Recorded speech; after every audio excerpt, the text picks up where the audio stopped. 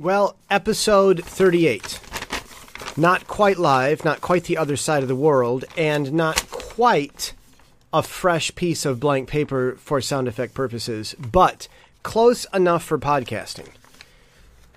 You know, this week as I was, and by the way, you can hear I'm a little under the weather.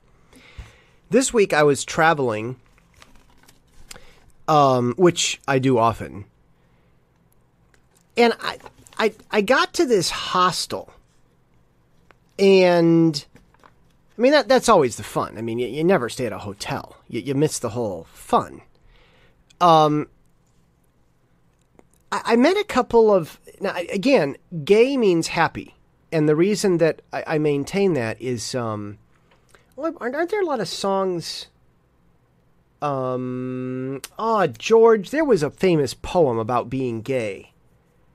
Something about gaiety. And anyhow, I refuse to sexualize the word gay. So it means happy. So anyhow, there were a couple homosexuals and, you know, all right, I was friendly to the guys, but I think that one of them thought that I was going to try to steal his boyfriend.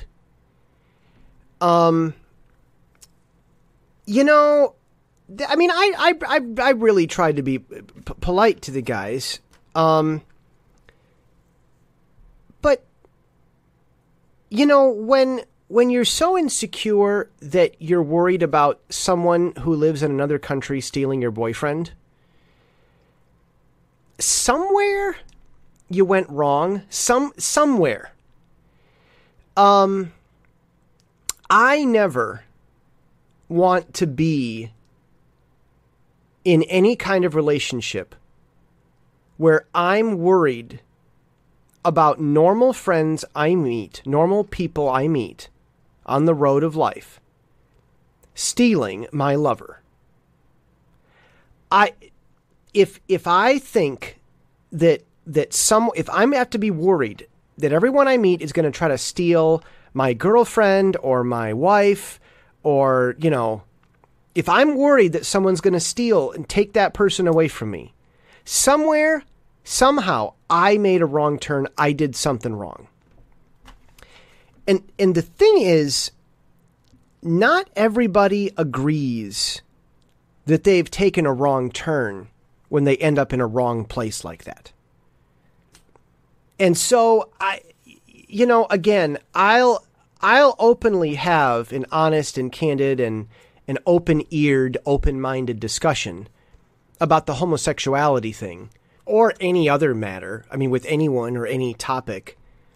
But you've got to admit, you know, the people I discuss with have to admit, you know, where they've, you know, maybe taken a wrong turn on stuff. I mean, there's certain places in life you just don't want to be.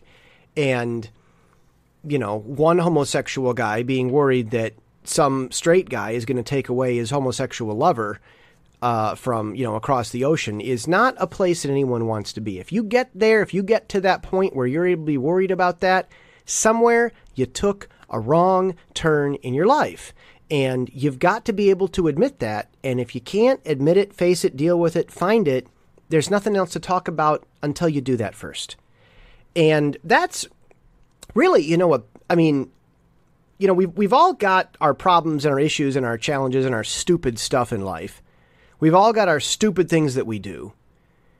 And sometimes we just need people to give us a good old smack in the face and tell us to, you know, man up or woman up or whatever. Act like an adult and not, you know, not push our problems away, push our problems to the side to a point where they still get in the way. But, you know, we can tell ourselves we don't have to deal with our problems, but everybody else still sees it just hanging off our lapel.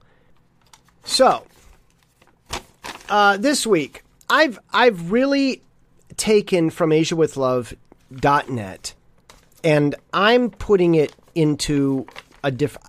I'm starting to post pictures, and I'm starting to get more serious about... As I say, last week, I finally got the book, Ophany Memoirs, up and going, and it'll be here October 17. And I'm finally putting up pictures from Asia.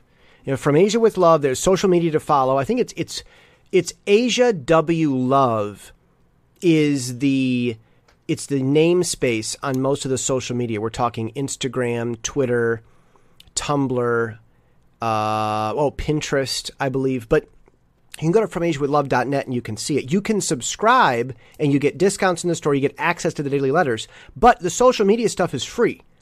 So if you want to see just lots of pictures of what stuff is like in Asia, just want Asia pictures, there you go.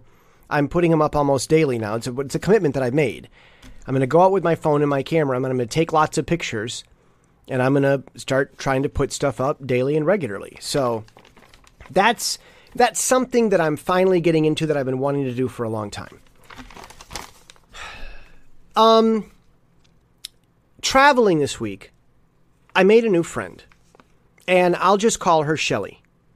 And I just wrote a post about Shelly. I have not gotten the audio done yet.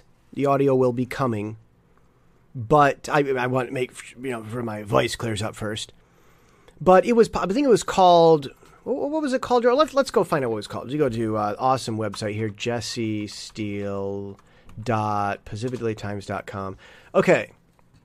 The letter, Why I Smile on Airplanes. And I read this girl, an old post I wrote back in, I think, 2012.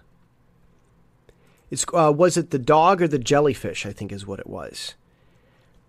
And she said, wow, Jesse, this is an awesome article, and we've got to share this with the world. This is great. And talking with her about where she was in her life and where she was going, and hearing her give me feedback into my own life, I really began to realize how important it is to open our hearts. Be yourself, lay down your stuff, whatever little nonsense in your life, whatever you have in your life that has bad results, no matter how good you think it is, no matter how good you can justify the stuff you do in your life is, if it has bad results, no matter how good it is, if it has bad results, let it go. Let go of anything, no matter how good it is, if it has bad results. And open your heart with other people to share the good, honest feelings in your heart that you have about, different things. Maybe you have some feelings about a new law that you really think should have a looking into, and you kind of have been shy to talk about it. I don't mean go get angry and we got to change the law, but if there are, I suppose it could be a Google manifesto.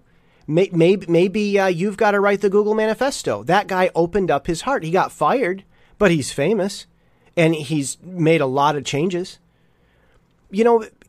Lay down your stuff and open your heart.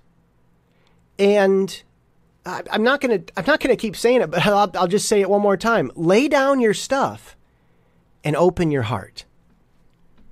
So having said that, I'm just going to get to the point. Don't be alarmed over politics.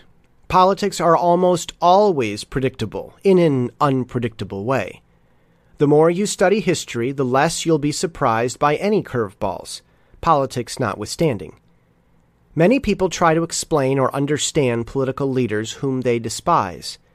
But it's difficult to understand someone you don't respect. And it's difficult to respect someone you fear because you misunderstand. So don't try to understand today. Try to understand what happened yesterday. Try to know what happened yesterday. Don't be alarmed by today's bad news. Live today, but study the past. Then life just might be less alarming. And that's the point. I'm Jesse Steele, jessesteele.com.